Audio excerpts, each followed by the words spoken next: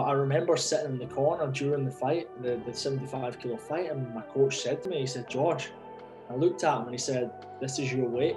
Look at you. He said, look at you. And I'm looking at myself and he's saying, this is your weight. Now go and do this. You know, and this was like during a fight. And really that was the moment when we said, this is it.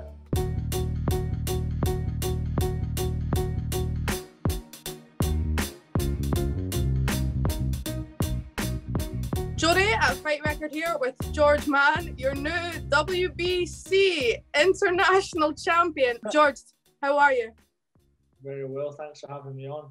You're more than welcome. On the one shows you are lighter, you've been fighting heavier. How are you physically feeling during the fight? Like with the added weight, I suppose if you're not get used to fighting so heavy, is it something that you're noticing whilst being in the ring? Do you feel stronger? Is there any kind of negative aspect? Like, do you feel like you're more tired easy? Like, how has it made you feel in that kind of aspect? So my initial thoughts when moving up in the weight was, oh, my opponents are going to be big. You know, my opponents are going to hit harder than I'm used to. Forgetting the fact that I'm big myself. You know, I'm a big boy. Like, I'm not just skinny anymore. As I said, I've grown physically.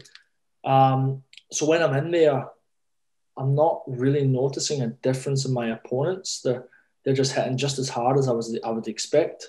I always prepare them to hit as hard as they possibly can. So that wasn't a shock to me when I thought it would be. To answer your question, what was a shock to me was my physical attributes. My power's a lot more. I was affecting people. I was hurting people. I was moving people back. And not only that, my stamina, my endurance. I've been a lot fitter. I've been a lot, instead of just kind of sitting back and like hoping that they would come forward and stuff, I'm actually walking forward. I'm pushing forward. I'm pushing the pace. I'm using my hands. I'm using my knees. I'm using my kicks and elbows. And I'm really, really starting to become a more all-round fighter rather than just someone who's always on the back foot, counter, on the back foot, counter, you know. So yeah, listen, I've definitely felt a difference, and I look forward to being in the new division for a lengthy period of time. Do you feel like your I guess the way you fight would have evolved without that push going up to a higher weight? Or did you think it would have eventually came with the lower weight? So do you really think it is something that has happened because you are fighting, as you said, 76? Like, no. So it's actually quite a funny story. I moved up to 72.5, but between 72.5 and 70, it's still very similar. You know, although 2.5 kilos is huge, the process still sucks. You know, it's still not very fun. It's a long diet, a long process dieting. But what actually happened was during COVID, you know, this was the one time that we had it pretty hard in Perth when it was all new. No one knew what was going on. The gyms were all closed, and we came back into the gym. And my coach Darren said to me, he said, "All right, George, I've got 2 fight opportunities for you. Like, which one do you want to take?" And I said, "I've been sitting at home for the last couple of weeks. I've not been training. Let's take both." He goes, "But you don't know who they're against yet." And I was like, "Let's do it. Doesn't matter." And then obviously we started talking a bit more, and he told me my opponent for the second fight, there was only 3 weeks difference between them. So I had 2 fights in 3 weeks. But anyway, he told me the second fight was actually against a chap called Stefan Lottering. And for those that know Stefan, he's a dangerous man. He's a dangerous man. Probably one of the most dangerous guys I'll ever fight in my career.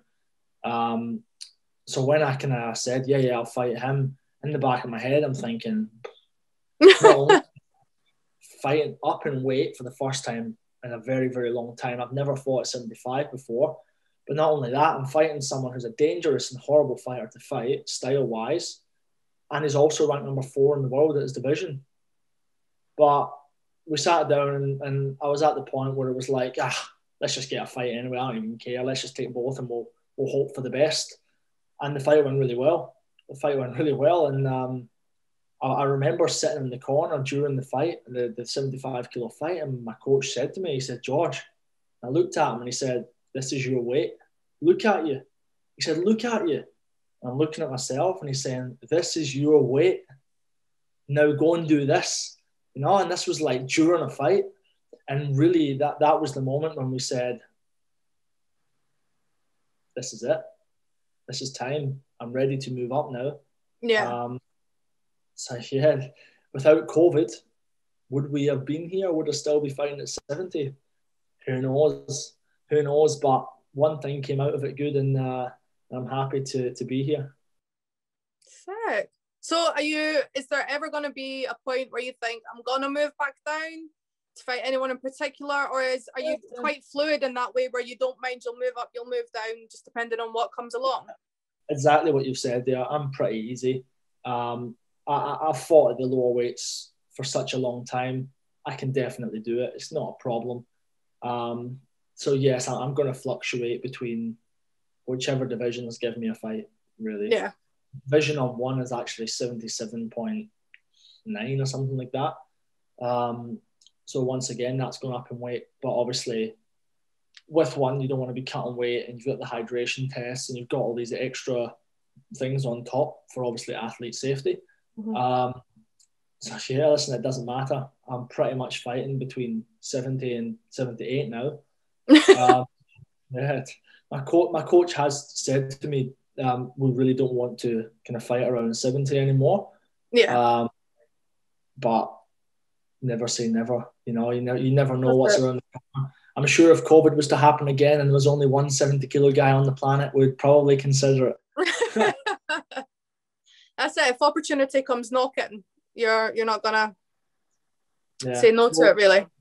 We'll wait and see. You know, I'm just here to have fun. I'm just here to have fun. That's all there is to it, right? If you're not having fun, what's the point? Exactly.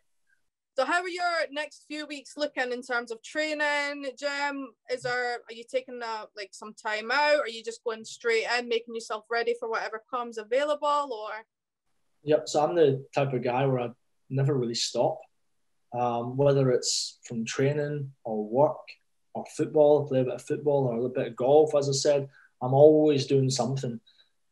So my partner and I, Shannon, we actually said, no, this time we'll have the fight. It's obviously a big fight. I worked pretty much right through Christmas, so I didn't really have a break. So next week, or actually the end of this week, we're going away for 1 week.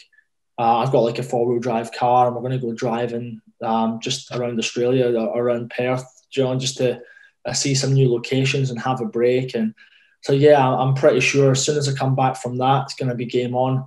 I can already say that my phone's lit up like a Christmas tree. We have got a lot of exciting things coming ahead. You know, I can see it in my face. I'm bursting. We have got some really, really big things in the works, and I can't wait. So I'm assuming we'll be seeing you very soon then. 100%. You can't hint at where we might see you, who will see you against, nothing like that, no?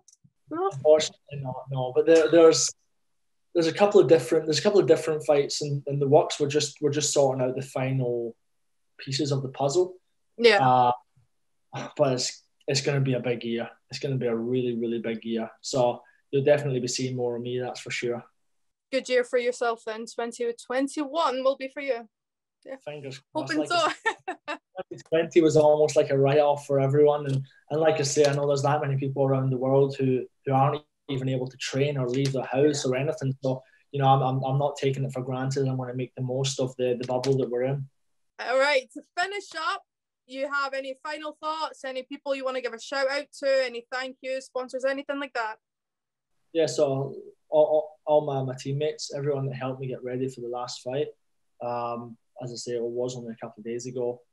You've obviously got the Riddlers, my girlfriend Shannon, my sponsors, my sparring partners, a couple of my sponsors that I want to mention, Punish Fight Gear and Nutrition, Main Street Barbers, Quantum Maker Cup, The expert, that is Jack Doherty, the combat dietitian. He's the man that helps me make the weight as safely and healthy as possible.